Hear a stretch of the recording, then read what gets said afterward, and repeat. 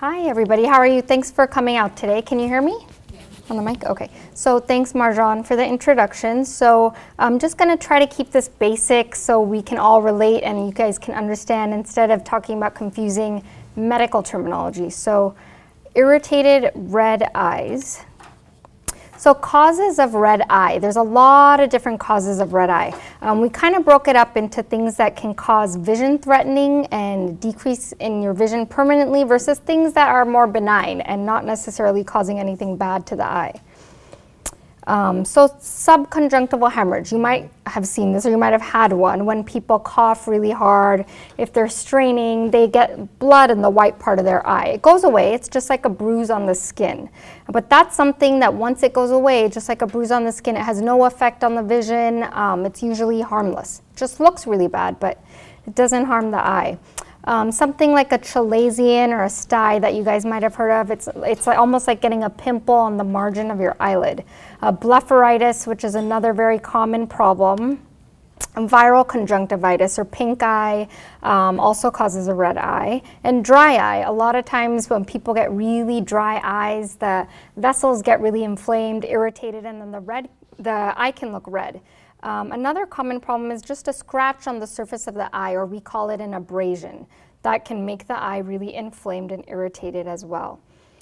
Nasal lacrimal duct obstruction, that's basically this duct that we have right here by the nose. That's where all of your tears drain. So if that part gets obstructed, it backs up and the eye can get really red and inflamed.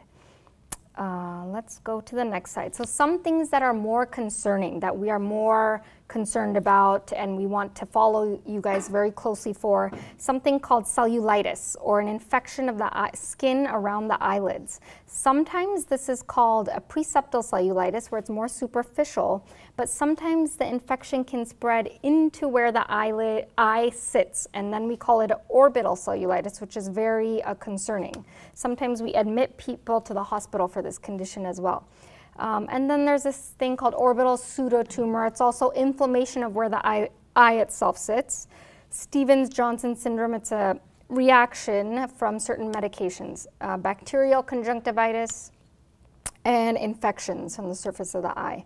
And also uveitis, inflammation inside the eye, and glaucoma can cause a red eye also. So let's see. So I kind of briefly went over a lot of these topics, but we broke it up into anatomical parts of the eye. So on the lids is where you could see blepharitis, inflammation of the eyelid glands, the chalazion or stye. Basically, chalazion and stye are the same thing. We just call it different terminology when it blocks a specific eyelid gland. But chalazion is basically the same concept of a stye.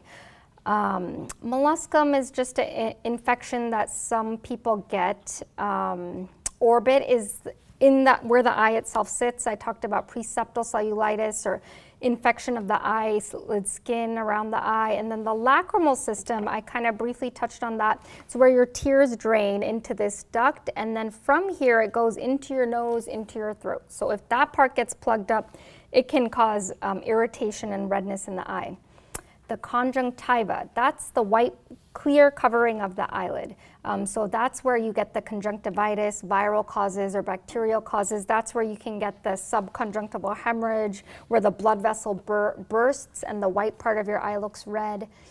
Pterygium, you guys might have seen this, or I'm sure you know people that have it. It's a little growth near the eyelid, near the colored part of the eye. And it usually happens after sun exposure, when people are out in the sun or if they've spent many years gardening or farmers, they get that. It's a benign growth, it's nothing bad, but it often gets inflamed and it causes the eye to get red. So cornea is the front part of the eye, the clear covering.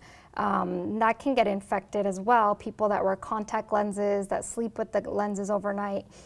And the anterior chamber is the component of the eye, inside the eye, between the front of the eye and the back of the eye. There's a chamber, and that can get inflamed as well. So this is just some brief anatomy of the eyelids and the orbit. There's basically the front part of the eyelid. I don't know if I have a pointer here.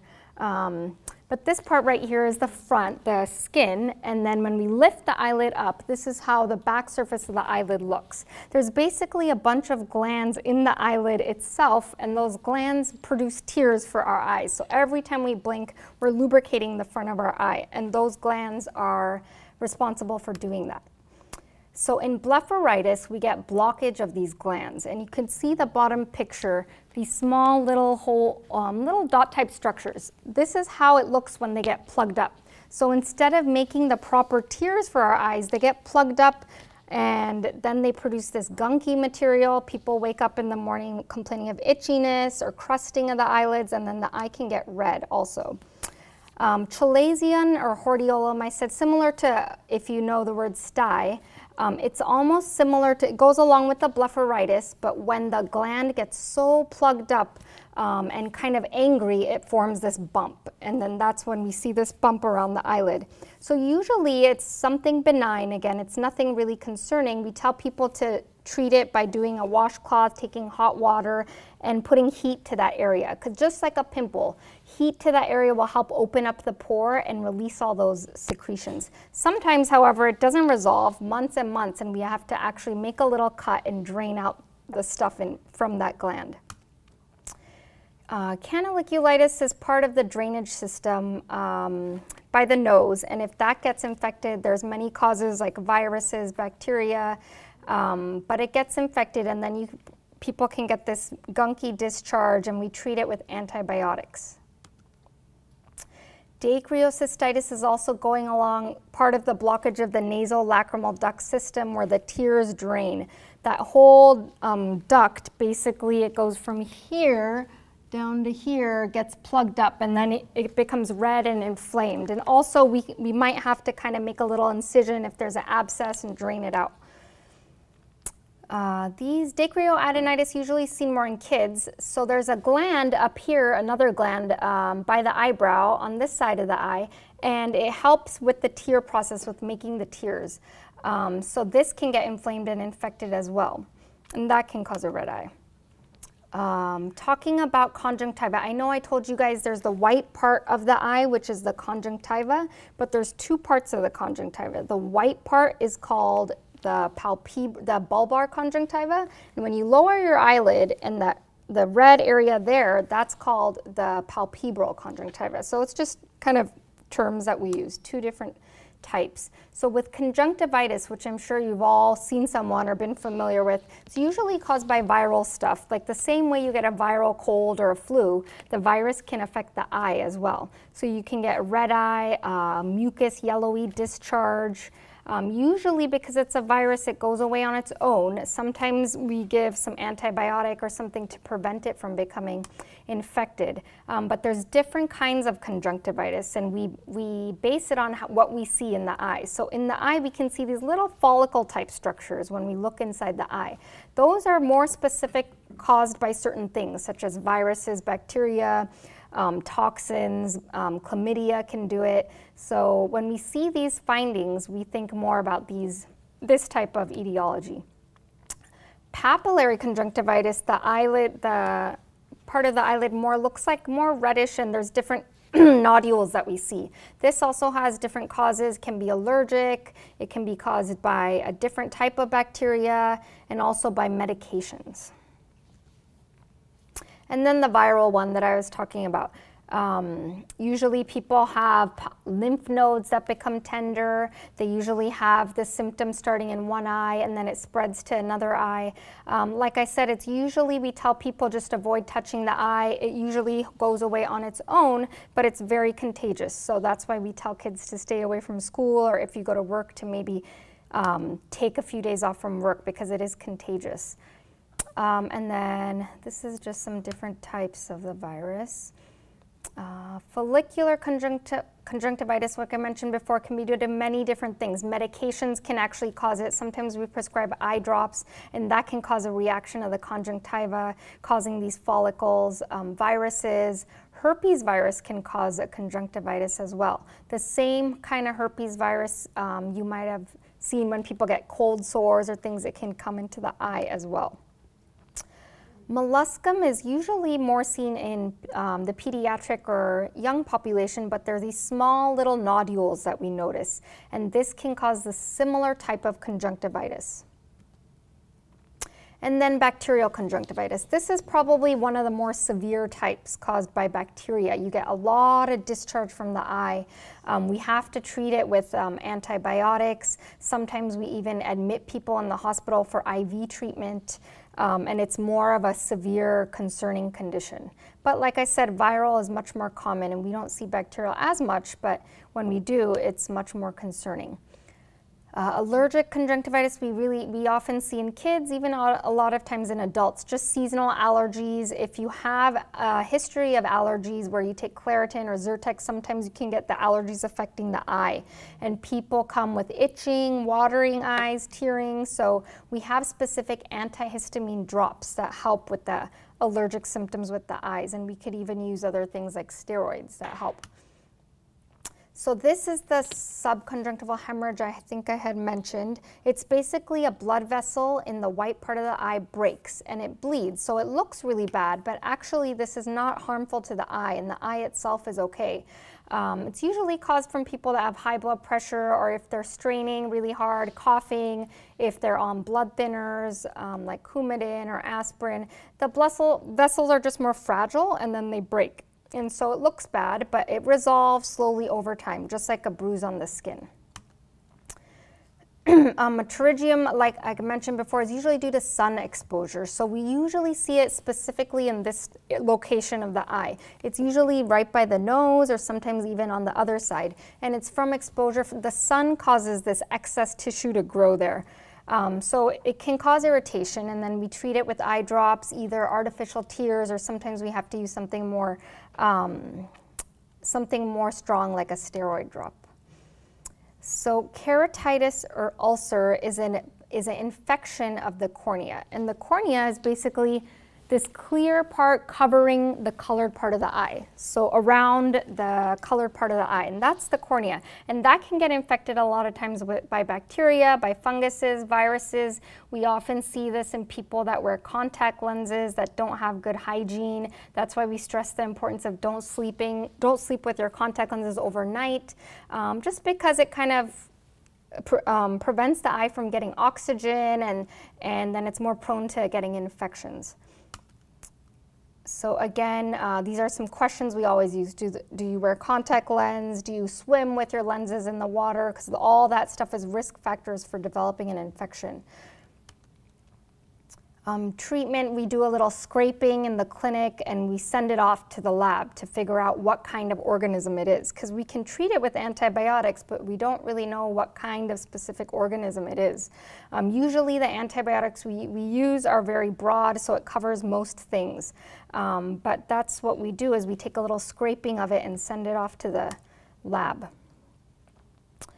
So fungal things can cause infection of the cornea as well. These are usually more difficult to treat. It's usually seen in people that have dealt with tree branches or vegetable matter. Contact lens wearers can still get it. People that have had like history of LASIK or refractive surgery, so it's just another cause. Acanthamoeba is another type of organism that can infect the cornea, and again, these are very, very severe infections, and these are considered vision-threatening infections that are more concerning. So one other thing, iritis. Iritis is a very broad general term we describe when there's any inflammation inside the eye. So the vessels might be inflamed and the eye might look red, but when we look inside the eye, we can see little cells floating around. Those little cells kind of signify that there's inflammation in the eye itself. And when that happens, we call it iritis. So that can happen due to a lot of different reasons. Sometimes it's associated with other systemic medical problems, such as you can get autoimmune conditions like lupus, rheumatoid arthritis. A lot of things can cause inflammation in the eye as well. So that's why it's important for us to know what other medical problems you might have, because it could be the same thing causing inflammation in the eye. And then we have some drops and things that we treat this with as well. A little too detailed to go into, but those are just some broad kind of causes of red eye. I'm going to pass it on to Marjan now, who's going to talk about dry eye disease specifically. Thank you so much. Are there any questions right now regarding any of the, we sort of did a fast review of a lot of detailed issues, but if there's any questions, now's a good time.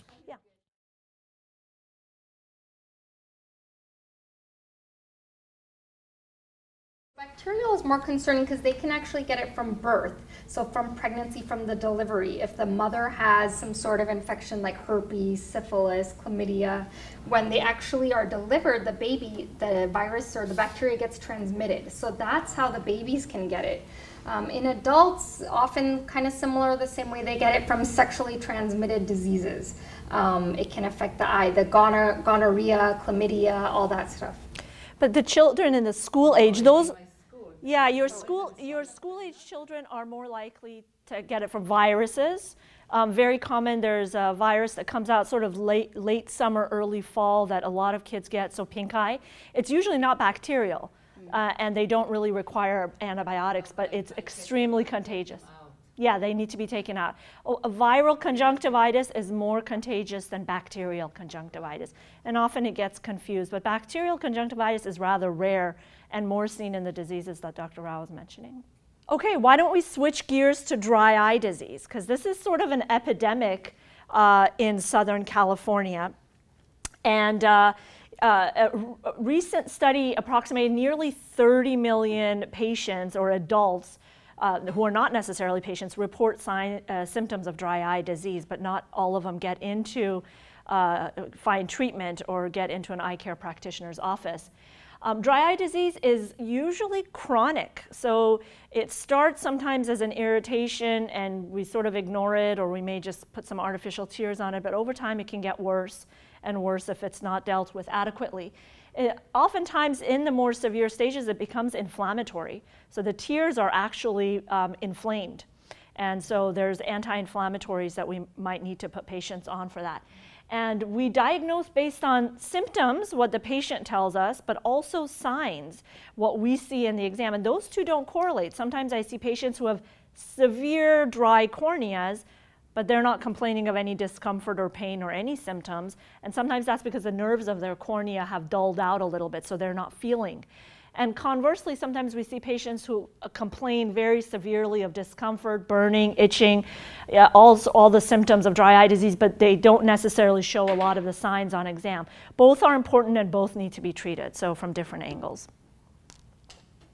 Lots of, all my dry eye patients say, well, what causes dry eye disease? It's so multifactorial. There are so many things that affect dry eye disease in general. These are some of them. We think increased screen time has a big role in worsening and seeing more dry eye disease. Our blink rate goes from about 12 to 16 blinks per minute to about 4 when we're sitting on a screen, whether we're watching TV or we're at a computer. A lot of systemic medications, antihypertensive medications, these things make dry eyes worse. Lifestyle, alcohol, smoking, those things make dry eye disease worse, among other things. Arid conditions, so dry environments. Southern California can be pretty dry. That will definitely worsen things. Windy environments. I have patients who sit under a ceiling fan for, 10 hours a day during their work. That is a huge risk factor for dry eye disease, especially if they're at the computer and they've got the ceiling fan going. And then pollutants make a big effect. Hormonal impacts are huge in women as well as men. Testosterone to some degree is protective against dry eye disease, but all of our testosterone level, women and men, decrease over time, and so age is also a risk factor. So we talked about some of these other things. History of contact lens wear. History of any surgery in the eye can make dry eye disease a little bit worse. Sometimes if your physician sort of knows about that and can start treating the dry eye disease even before the surgery, then we can optimize how patients do after surgery as well. Lots of autoimmune diseases worsen dry eye disease. Rheumatoid arthritis, Sjogren's disease, lupus, thyroid disease makes dry eye disease also worse. And so we talked about some of those. We have lots of new technology now to help us identify severity of dry eye disease. Lots of tests that we can do in the office, in addition to the traditional tests where we would stain the surface of the eye and look for dry spots. We can now test inflammation on the tear film. We can test the osmolarity of the tears to see how hyperosmolar they are, which is a direct correlation with dryness. We can actually image the glands. I'll go through some of these in a little bit more detail. But when do we start initiating testing is when we obviously hear complaints. Some patients will complain of the burning, stinging, ocular fatigue, but some patients don't. Some patients come in and say, well, my cataract is getting worse, but sometimes it's better, sometimes it's worse. That's not cataract. Fluctuation of vision is almost 100% of the time due to tear film irregularities. So if the vision is fluctuating, sometimes good, sometimes bad, that's dry eye disease. So even in the absence of the pain and discomfort. Let me move on in the interest of time. I mentioned osmolarity of the tears. We have something to test that. I mentioned inflammation of the tear film. We actually have, some of you may have had this done if you've kind of been evaluated for dry eye disease, where we can look for cytokines or inflammation markers in the tear film. We have imaging of the glands of the lid. Dr. Rao mentioned that the glands in the eyelids, specifically the oil glands, have a very important role because they produce the oils that help keep our tears on our ocular surface. The tears have multiple layers, and the most surface layer is an oil layer that's produced in these glands in the lids. If the oil layer is poor, then the tears evaporate faster. And evaporative dry eye is one of the most common types of dry eye. So we can actually image the glands. You see, that's a healthy eyelid, nice skinny glands throughout. Down below, we'll see a lid where the glands are starting to shorten. They're starting to thicken because the oils are turning into fats and thickening up and not releasing properly. And over time, there's actually atrophy where the glands will fall out, not fall out, but atrophy away. So they're not producing oils. This is not just in older patients. I've imaged my glands, and I have 50% of my glands missing. So really, it's not just a disease that we're seeing in older patients, but it can start early. And now we have a way of actually looking at this, and we have ways of addressing and starting to treat this particular problem as well. So treatment strategies. There is a lot of treatments for dry eye disease. There's never one treatment fits all. And really our modality of where we start in these broad categories are, well, what type of dry eye disease is there? Is it mostly an oil gland issue? Is it a tear production tissue? Is it both? What are some of the underlying risk factors? Maybe we need to address those. And so based on all of that and severity, we'll decide where to start for each patient. Okay, so let's go through some of the basics. You've probably heard your doctor say, well, start some artificial tears. Artificial tears are a great starting point, and they're a little bit of a palliative medication. They're not really a treatment. They're a way to lubricate the eyes in very mild dry eye disease. I usually tell my patients to use preservative-free drops. I prefer the artificial tears not to have preservatives in them because sometimes the preservatives can irritate the eyes more. There's gels and ointments that some patients can use at night, especially if the lids don't close well when you're sleeping. And I always ask patients, have someone look at you when you're sleeping. Are your lids closing? Because some patients wake up with severe dry eye pain, and it's because their lids don't close all the way. So with those patients, we'll put them on gels or ointments at night to help lubricate overnight. There's a couple of prescription drops now that have been approved and on the market for the treatment of dry eye disease. One of those is Restasis. You may have heard about this. It's been on the market for like 14 years now. Very good treatment. It's cyclosporin. It's an anti-inflammatory that is not a steroid. It's very safe to use. Multiple studies have been done on it over the years, and I'm not going to go through a lot of the details, but it works. It works a little bit slowly. So it takes about 6 to 8 weeks for it to kick in, and then it can build effect. Some patients get stinging, though, and they don't tolerate it well. So variable tolerability in some patients. I have patients who love it and who have been on it for years. Some patients we've tried it on and they didn't really like it and couldn't stay on it. So this just went generic, I think, recently. So access is a little bit better now for some insurance carriers, and I'm not sure which ones cover it and which ones don't. There's also other formulations of cyclosporin that we can use as well, which also work similar.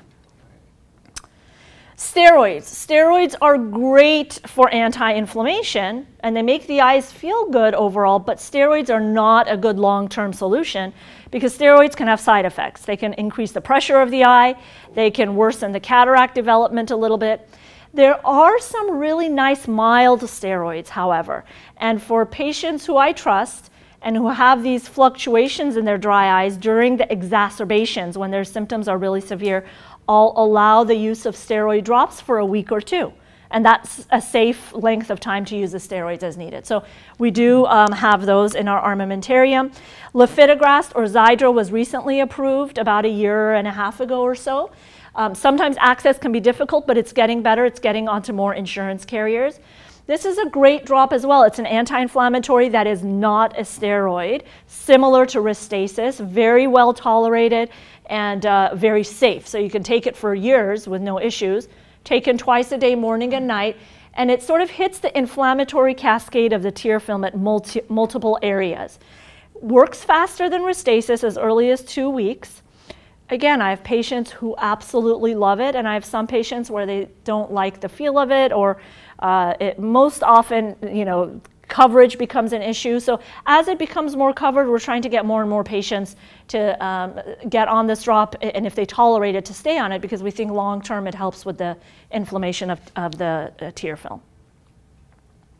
This is what it looks like. It comes in these 60 of these vials. You're supposed to throw the vial away after you use it. There's about 4 drops per vial. So patients say, can I stretch it out? Sure. But you can't get more than 2 doses out of it anyways, because they don't give you that much extra. All right, so I'm going to switch gears a little bit. Neural stimulation. This is kind of interesting new area of dry eye treatment. It's built around triggering the nerves that produce a tear. So there are nerves essentially on the surface of the eye and in the nose, the nasociliary nerve, that feed back to our brain to produce tears. And so this is the true tear that was approved probably less than 1 year ago, but just about maybe 1 year ago, is now available. And what it is, it's a little stimulator. Those 2 prongs are placed inside the nasal cavity. Sounds kind of crazy, but it works. And you give a little stimulation to the nerves up here, and it causes a tear to be produced. And initially we said, well, this is kind of crazy. Those are reflex tears. They're not going to have the 3 true components, which are the mucus, the water, and the oil. But they do. So they've done research, and they've shown that the tear that's produced is actually a true tear. It has all the important components. And you can use it about 10 times. They have little disposable tips, and the tip lasts 24 hours. So you can use it 10 times a day if you need to, but most patients that have used it initially will use it more, but over time, as their dry eye disease improves, they're using it less throughout the course of the day. It's expensive though. It's not covered by insurance. So the little device is something like $900, and the tips, a month pack, which there's 30 in it, are somewhere around $50. It depends where you get it and who, but you can go directly to the company and get it, or they have some stored here. Lots of doctors' offices will have some of these that they'll sell from their office. But it's a costly treatment, but for some patients, they're excited about it because it's more of a natural. So I thought it's interesting to talk about this because it's new. Serum drops. How many of you are on serum drops? Anybody in the audience? Okay, I love serum drops. Serum drops I call the golden elixir. Serum drops are made out of your own blood. Essentially, patients who have moderate to severe dry eye disease and who may have tried some of the other things that we talked about and didn't work well, we'll send them to the lab. We'll draw their blood. that blood gets sent to a compounding pharmacy that spins down the red blood cells, gets rid of the red blood cells, takes the serum portion of the blood, bottles it. And the product you get back are a bunch of little vials filled with serum. You freeze the batch. The batch is good in the freezer for about 6 months. You take one vial at a time. It needs to be refrigerated. You use it all week. You throw it away and get the new one out. So one batch lasts about 4 to 6 months, depending on how often patients are using it. But it's lovely. It works very well, both to help with symptoms as well as to help with signs. So it clears up a lot of the microerosions we see on the cornea from chronic dry eye disease.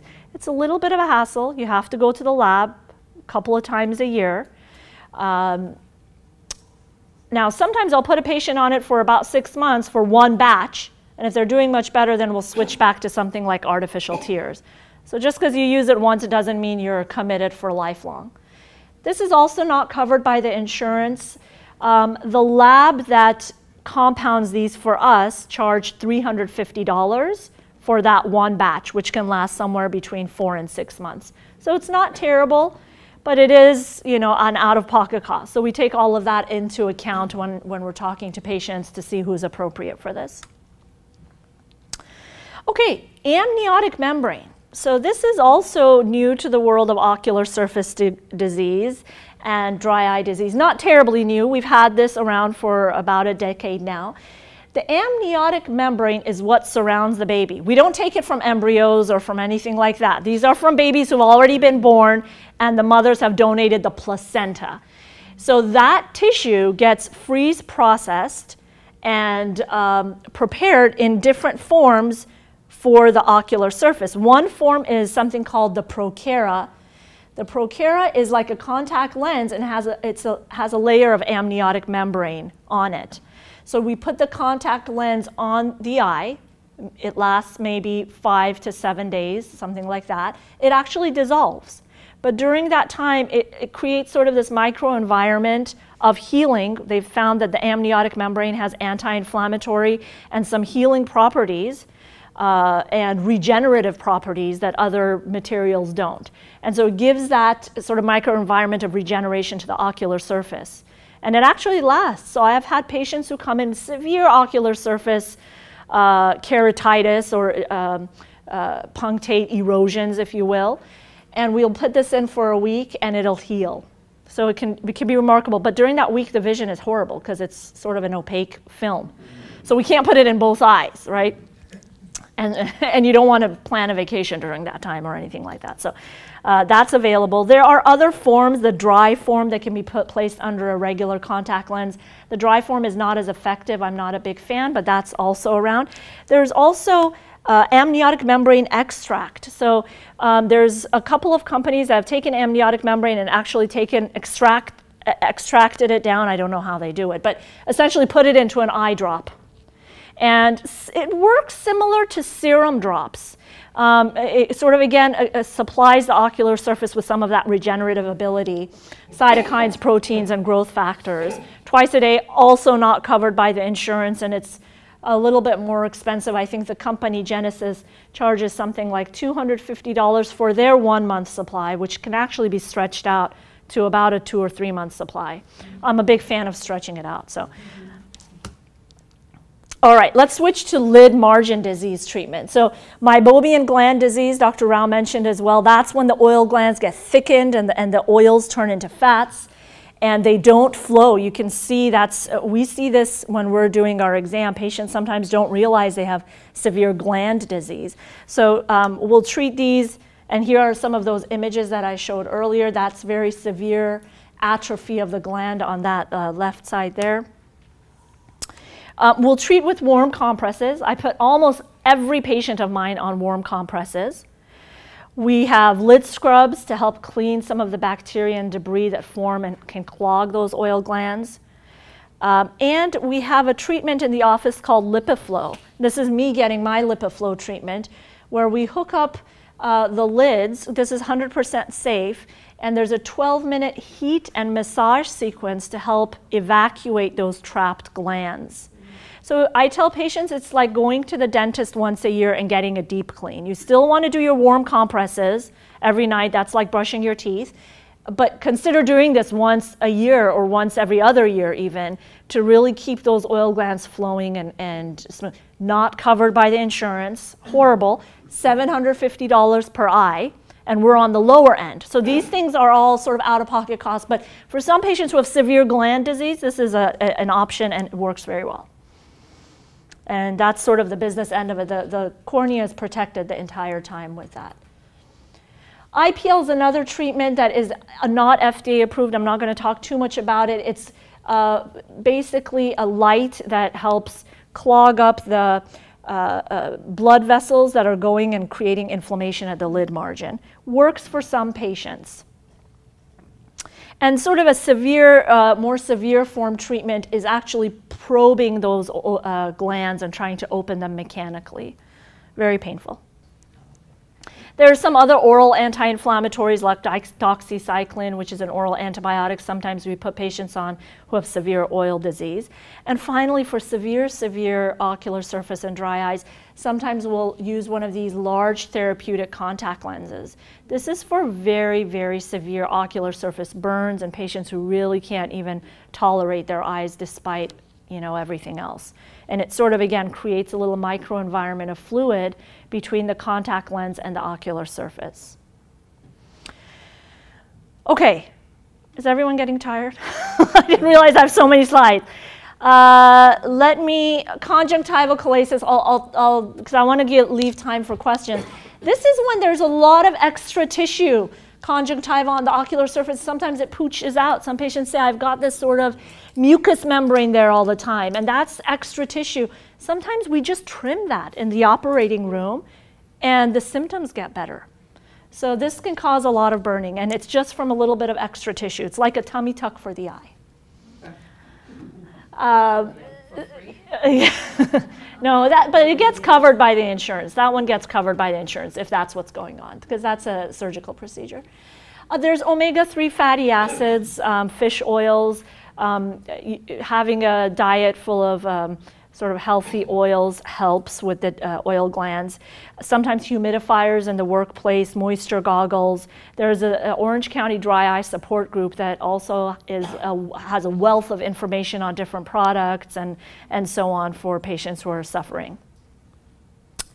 All right, and of course, hormones I mentioned. I talk to all patients. Sometimes I send men to check testosterone levels, because if the testosterone levels drop, sometimes men can have severe dry eye disease. Women will see it much earlier. And the drive home thing here is there's no quick fix. It takes years to develop dry eye disease, and it's sort of a slow process getting patients back to a point where they have more good days than bad days. It's not a full magic, there's no magic bullet treatment that works for everybody. Usually I work with patients and try to find the right cocktail of things that need to be done from the lid, from the anti-inflammation, all of these things to try to optimize the ocular surface. So there's my little spiel on dry eye disease. So I'll open it up to questions now.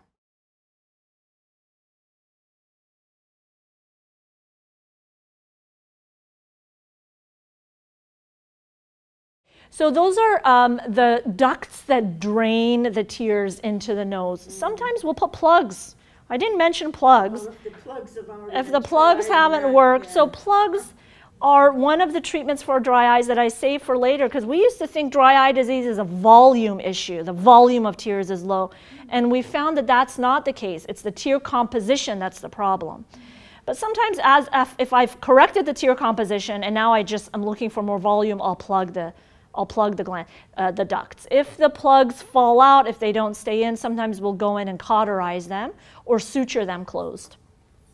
So it sort of depends on where we are on our algorithm of treatments.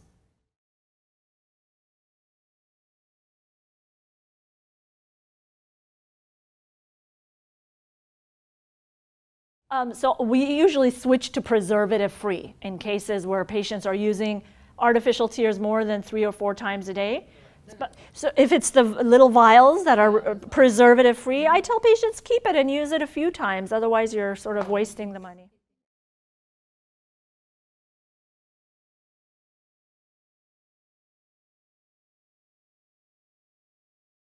No, it's actually right concept, but a lot of people do it wrong because sometimes they'll just heat up the washcloth or it's not hot enough. And if you just put it on the eye, that's okay. But I oftentimes tell my patients, make it pretty on the hotter side, not to burn yourself, but pretty warm, and put it on the eye for a few minutes. Then after that, actually massage the upper parts of the eyelids and the lower parts. It's hard to keep the compress hot though, that's the problem. So a lot of people don't like doing it.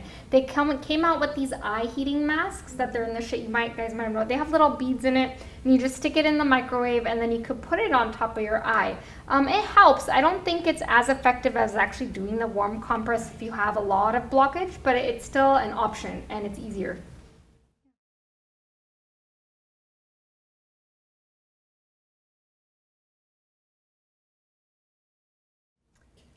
A lot of people do that. Yes, I'm from the Middle East too, and my mom just says, do a tea bath. Yeah, we don't need the tea. You just need the heat. It hasn't been scientifically proven yet, but a lot of things in science we don't know. Is there some benefit in tea? I don't know. But at this point, I'm not recommending it because it's not evidence-based. However, yeah, mainly the heat. There's actually, Trader Joe's has a face wash that has a little bit of tea tree oil in it. Tea tree oil, be careful because it can sting you if it gets into the eyes, but sometimes it's really good for cleaning up some of the micro mites and things that are floating around in our environment, because mites can infest the eyelids too, so it helps clean those off.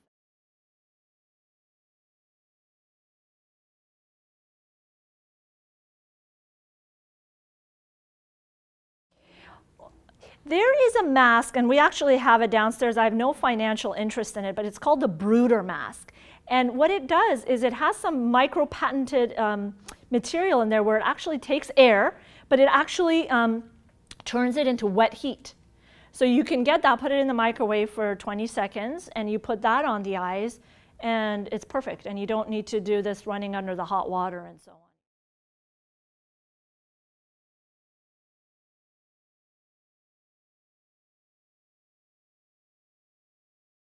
The imaging modalities we use in the office they're not causing dry eyes.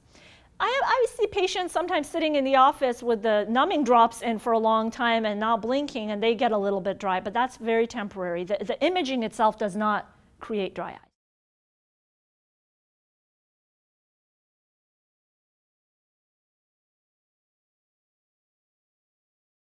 No. No, it's very, very safe.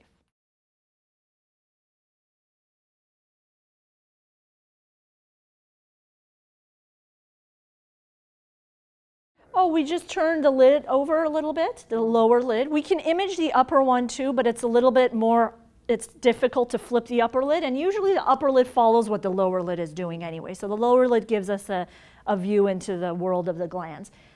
We use a Q-tip, roll down that lower lid and get an image like this. Very easy, very safe. It takes only a... No, nothing like that. We do it in the clinic. It's 100% safe, and it just takes a minute or two. Yeah.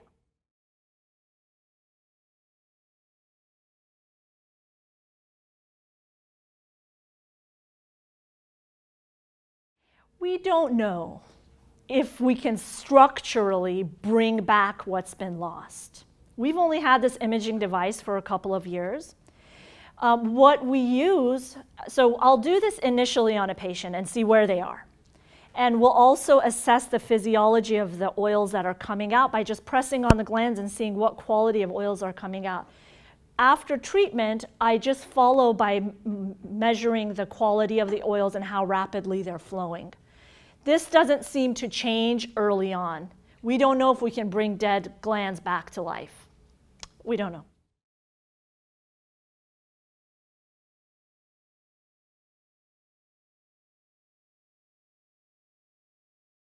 Yeah, so we have all of those measurements. We can test for inflammation. We can test to see how hyperosmolar or salty they are. We can test the glands. And there's a bunch of other tests that we've done traditionally that we still do as well.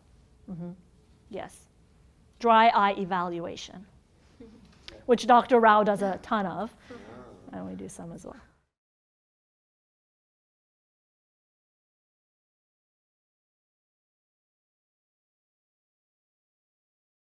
Well, it just depends. I think like Dr. Farid mentioned, California is so dry. That's the problem. It's a dry heat. But a lot of people or patients that I've seen, if they go somewhere else that has humidity, their dry eyes actually feel much better. So you'll notice that. So it depends on where you go, because weather and environment has a lot to do with the dry eyes too. Moisture versus dry, evaporating off the tears more quickly. So it just depends. But always people, dry eye patients, they know, and they'll always take their artificial tears with them or their regimen with them, because this problem is usually a chronic problem. It will never really go away forever. Unfortunately, you'll have good days, bad days, so it comes and goes, but we try to get you to a point where it's manageable and you're not as miserable.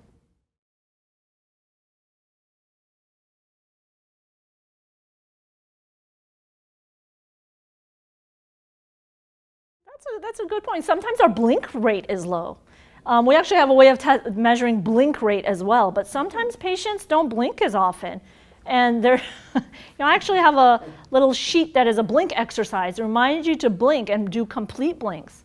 So absolutely, especially if you're working on a screen all day, taking a break and closing your eyes for a few minutes helps as well. Yeah. Absolutely. And these days, everyone's on their iPads, iPhones, devices, so it's just getting worse. Yeah.